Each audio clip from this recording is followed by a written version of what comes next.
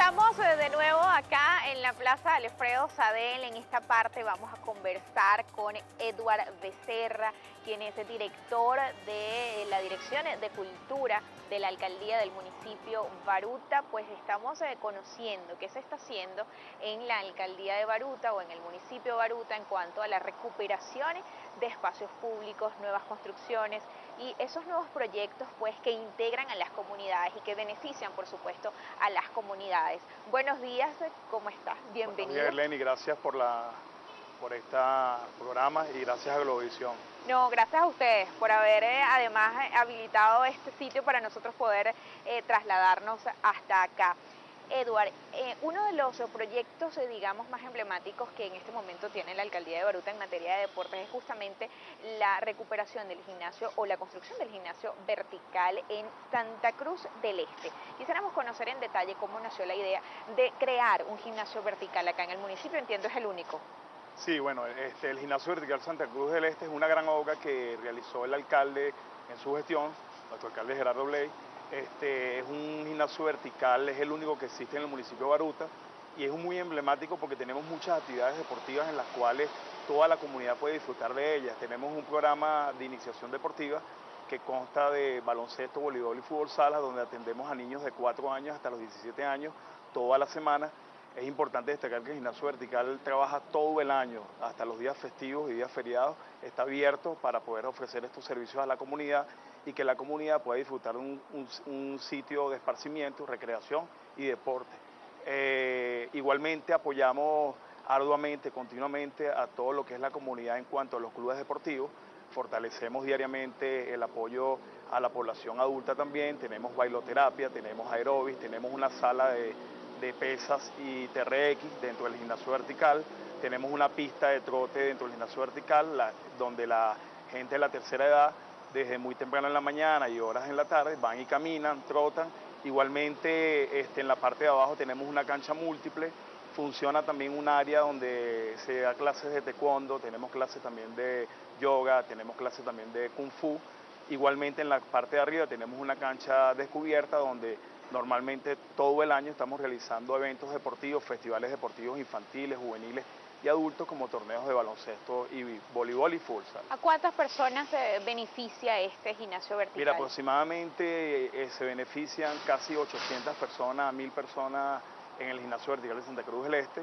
Es una actividad diaria donde transita desde las 6:30 de la mañana hasta las 9 de la noche una gran población. Igualmente apoyamos a todos los colegios públicos y municipales que hacen vida alrededor del gimnasio Santa Cruz del Este con el apoyo deportivo. Ellos llevan a los niños de las escuelas al gimnasio vertical y se les prestan las instalaciones para que puedan hacer. ¿Esto es lo que han denominado escuelas deportivas?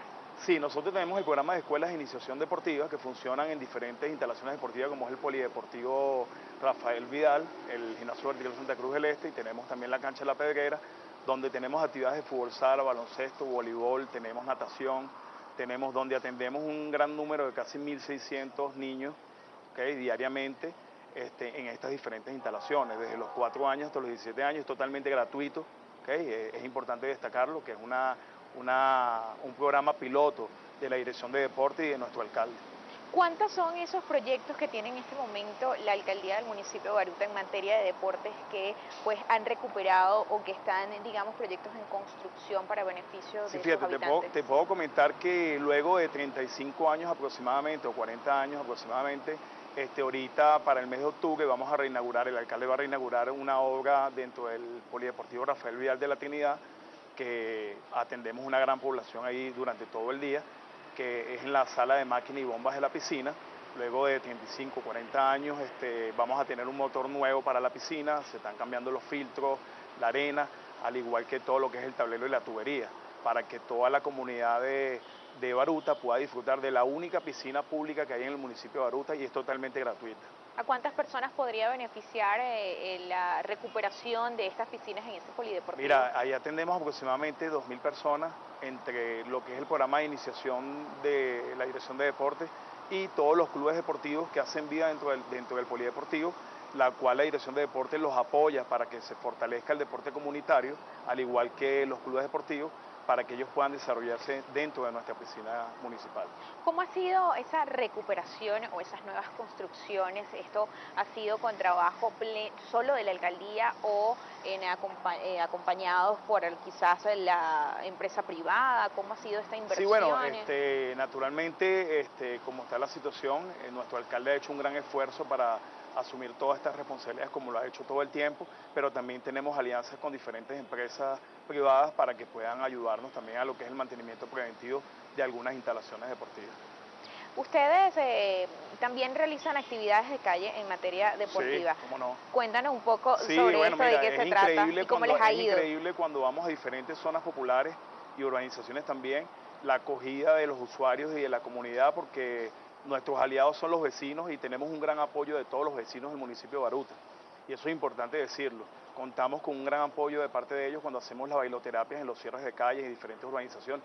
Cuando llegamos a una comunidad y los niños están esperando una actividad distinta a lo que es tanto la parte deportiva y recreativa, como son carreras de saco, futbolito en la calle, baloncesto en la calle. Tenemos también actividades con ellos, bailoterapias infantiles, y ellos lo disfrutan junto a los representantes. ¿Cómo puede hacer un vecino del municipio Baruta para contactarlos ustedes y a lo mejor llevar una actividad como esta a esa zona? Sí, normalmente, fíjate, nosotros recibimos, tenemos unos promotores deportivos que se acercan a las comunidades y a las urbanizaciones para tomar nota y hablar con las asociaciones de vecinos, al igual que mi persona me dirijo normalmente a diferentes asociaciones de vecinos para contactarlos y que ellos nos den la propuesta de lo que ellos quieren hacer, independientemente que nosotros llevamos también con una propuesta para trabajar con un esfuerzo unido y que ellos podamos llevar la oferta deportiva a cada lugar. La alcaldía de Baruta o el municipio de Baruta siempre ha sido un lugar donde en la mayoría de los casos se han hecho este tipo de carreras importantes y recientemente se hizo una. Sí, fíjate ¿Por qué? ¿Por qué siempre es Baruta uno de esos, donde inicia o donde termina siempre alguna de estas actividades? Bueno, fíjate, primero que nada, Baruta es un municipio seguro y todos los organizadores de las carreras buscan Baruta por primero la seguridad. Segundo, el gran compromiso que tienen todos los servidores públicos de la alcaldía de Baruta con el trato que les damos a ellos, y que también contamos con la parte de protección civil y salud Baruta.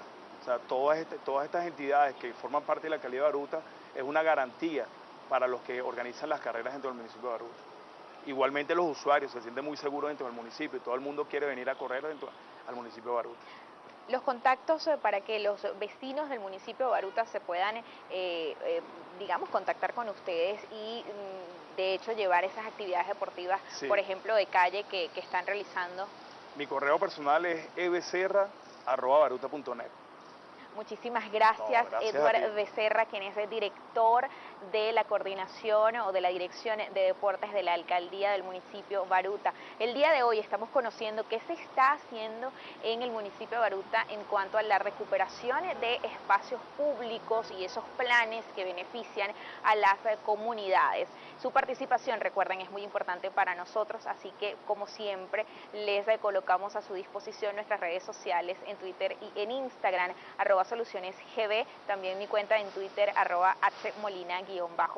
El día de hoy estamos utilizando la etiqueta Soluciones Calle. Por allí pueden acompañar sus comentarios o sus preguntas. En la próxima parte vamos a estar revisando su participación a través de nuestras redes sociales y tendremos además al director de la alcaldía del municipio de Baruta, que nos va a estar explicando el tema de la inversión, los beneficios que ha traído la recuperación de espacios públicos y cuántos espacios públicos se han recuperado acá en el municipio de Baruta. Ya regresamos con mucho más Soluciones en la Calle desde la Plaza Alfredo Sadel. Ya volvemos.